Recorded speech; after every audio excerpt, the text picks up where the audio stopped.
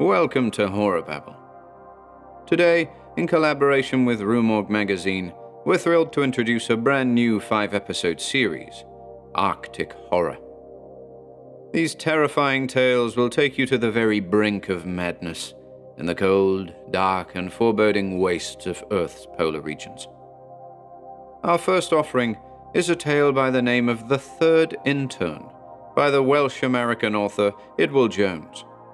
The story, which first appeared in Weird Tales magazine in January 1938, is a brief tale of a surgical horror in the Arctic wastes of northern Russia.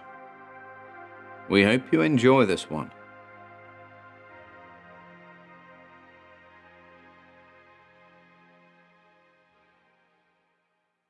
The Third Interne by Idwal Jones.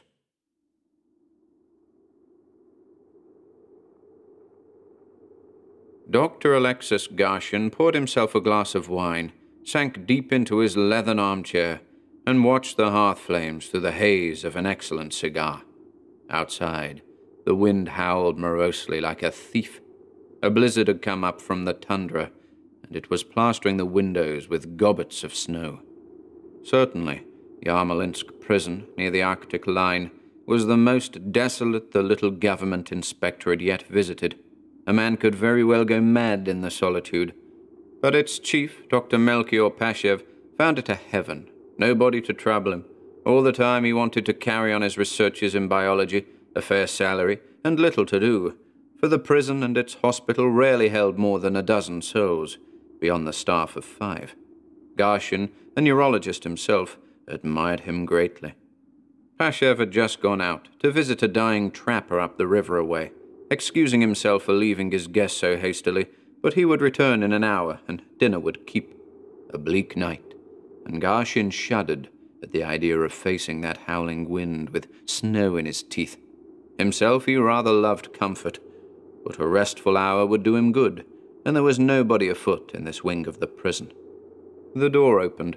A young man entered, a pallid, tussle-haired young man, with the burning eyes of a fanatic. A theological student, Garshin thought. "Good evening, sir," said Garshin. "Dr. Pashev has gone out for an hour." "He has gone forever," said the young man, closing the door. "He is never coming back." "Indeed?" queried Garshin. "I might even say, you surprise me." "Now is my opportunity to give word to humanity, to the outside world, from which I have been a prisoner for 2 years," began the young man, drawing up a chair and fixing his eyes on Garshin. "Listen to me. I am the third interne. There were 2, and the woman, Katerina Ivanovna. We came here from the University of Astrakhan, where a small band of us had devoted ourselves to the study of the brain and the nervous system. Our god was the great Pavlov, promulgator of the theory of the conditioned reflex. He received us once, and we stayed with him a month. Then we left, because we had discovered a far greater scientific man than he, Dr. Melchior Pashev, the brilliant worker in neurology. You probably know nothing about him, for you must be an engineer. I can see that, because your face is not hard. Sir, with all due respect to you, you are an infant in learning compared to Pashev. He is as aloof as an icy summit of the Alps. He dwells in the realm of pure brain. Human beings are nothing to him but matter to dissect. He would immolate his own mother on the altar of science, but he is a master. Pavlov, Einstein, Mechnikov, not one of these is worthy to latch his shoes or fetch in his shaving water. We read at Astrakhan his report on the spinal accessory nerve, proving that it not only controls the motor fibers of the larynx, but some of the fibers of the heart as well. This is only a trifle in the vast researches of the man, who became at once the most renowned thinker in the world. Pavlov's experiments on dogs were child's play, sir. Pashev began where Pavlov left off, and went to an astronomical height beyond him. He cut off the head of a mastiff and kept it alive, functioning beautifully for 3 years. It barked, drank water, blinked its eyes with affection, and showed all the normal reactions of a canine, save that it had no body. Our enthusiasm when we read of this knew no bounds. It made us delirious with admiration. Here was a genius on the track of the larger synthesis, who would crack open the last secrets of life, make himself the mightiest genius that ever was born. We would go to him and beg him to take us on as his apprentices. The two friends, Benno and Nikolai Savorin, my fiancée, who was Katerina Ivanovna, and myself. So we pooled our funds, borrowed money right and left, and came here to Yarmolinsk, half-starved, weary and more dead than alive, and he took us in. An epidemic of bubonic plague had decimated the province.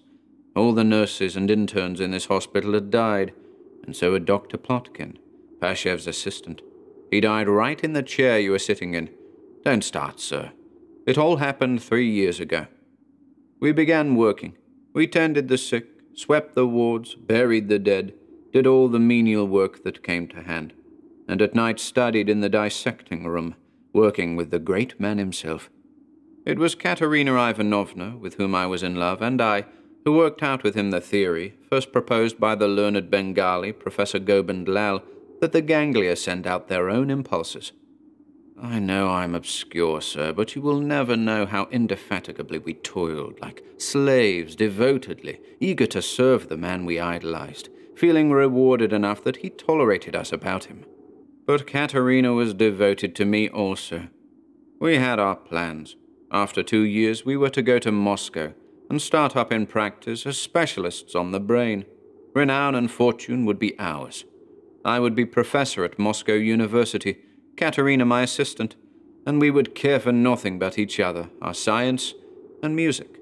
Katerina was a fine pianist and kept her skill fresh, practicing an hour a day before she went to her routine in the ward, which was as early as 5 in the morning. We mastered that dog's head. Pashev had now gone beyond that, and was having success in keeping alive the head of a chimpanzee. His device was most ingenious. The head was mounted on a glass base. The facial, auditory, oculomotor nerves, all the nerves of the head were given stimuli and nourishment by a fine series of magnetic networks, terminating in a cell box. The circulatory system was kept going by a delicate motor and pump, and to crown all, there was Pashev's masterpiece, a chain of ganglia made of rubber and platinum, which took the place of the spinal cord. That chimpanzee's head roared, opened its mouth, blinked at the light, winced at a mirror flash or the prick of a pin. It was as alive as mine. Nikolai and Benno, bereft of all interest in life save this tremendous achievement, worshipped Pashev more than ever. They bowed to him, shrinking in awe. It went far beyond idolatry. One day they came to him and pleaded. You cannot find out by the head of an anthropoid ape what the conscious brain is doing. If it were a man's head, it could talk back to you. Think of the service such a head would do for pure science. Well, said Pashev, we offer ourselves to you for experimentation. They meant it. Even Pashev was moved, touched almost to tears of joy at the offer. He tried to dissuade them, spoke to them for nearly 5 minutes, but they were insistent. They had no relatives, no ties of any kind, no love for anything but science. So Pashev agreed. The decapitation was done in the operating room. The heads were immediately removed to glass bases, the severed edges cauterized, and the wires and arterial tubes and ganglia fibers already prepared were attached. Where was I? Sir, I fell ill of a brain fever and was confined for 3 weeks. The horror of it was too much for me. That was my way of escape, swooning to the floor when I learned Pashev had agreed to do this favor for Nikolai and Benno, my friends. I recovered, but it was weeks and weeks before I was myself, and I had fears that I should go mad. Insanity has long been a matter of interest to me, sir. But, as I said, my health and mental poise returned, with reason unshaken. What hurt me was the horror, the contempt with which Katerina now viewed me.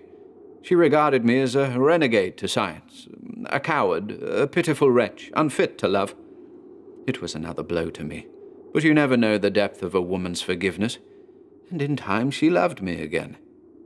So we had rather a happy life, sometimes radiantly happy, especially when of a winter evening, the nights are long here at Yarmolinsk, sir, she would play on the piano for us a little Schubert, or a folk song of our Astrakhan land. Pashev had a vulnerable spot in his armor. He was susceptible to the charms of music. And he would listen to Katerina play or sing, listen to her by the hour, elbows on his knee, his eyes fixed on her lovely face. I believe, sir, that all scientific men should cultivate one of the arts, else their imagination becomes atrophied. Darwin, to the end of his days, never ceased to regret that he had lost all taste for poetry. I have always admired Einstein for his devotion to the violin, and Professor Gobind Lal for his delight in painting little watercolors. I sometimes imagine the two were in love, merely a fancy of mine, but it shadowed my spirits often, though it went as swiftly as it came. Pashev, my idol, was beyond such weakness, and Katerina was loyal to me. It was my task to minister to the two heads, to see that the pumps and the cells were functioning as they should. You, as an engineer, sir, will appreciate the importance of my task. It was Pashev who made all the notes, who conversed with Nikolai and Benno, holding to their barely moving lips a microphone attached to a device strapped to his ears. They spoke of how they felt, what their reactions were to heat and cold, to the prick of a pin, the flash of a mirror. They spoke only of matters of laboratory interest. For them, the rest of the world did not exist. Were they happy, you ask? I presume so. They were like souls that had attained nirvana, beyond good and evil, beyond all feeling save response to sensory stimuli by eye, ear, and the nerves of the skin. They never did have much imagination, Pashev said once, coldly, as if disappointed. A woman now? What help one could get out of a woman! Katerina spoke at once. With the light of a fanatical devotion for an ideal in her eyes, she spoke to Pashev, offering herself, nay, insisting that he decapitate her and add one more chapter to his great work on the sensory reactions of the head sans corpus. I froze with horror, then went mad again. I can still see the pity on the face of the doctor, the joy and pride of the master whose pupil has come up to his highest expectations. For weeks I was ill, lost to the world, and when I returned, feeble to my work, Katerina was gone. Her body was gone, but her head was on the heavy glass shelf alongside that of Nikolai. You look horror-stricken, sir, and I can well understand how you feel. Light your cigar. See, your hand is shaking. Perhaps you now get an inkling of the hell I have lived through, and the bitter disillusion of my life when I found that my idol was a fiend, a demon out of the bottomless pit. Every night I say goodbye to the heads of the only human beings I ever loved. Why did my heart turn against Pashev? I must tell you. But don't stare at me so, you frighten me. I was in the laboratory alone one night, going through with a candle, when I heard a voice. It was Katerina's. Coward, she was saying. Coward. Here we all are but you. Ah, what a fool you were, and blind. I loved only Dr. Pashev.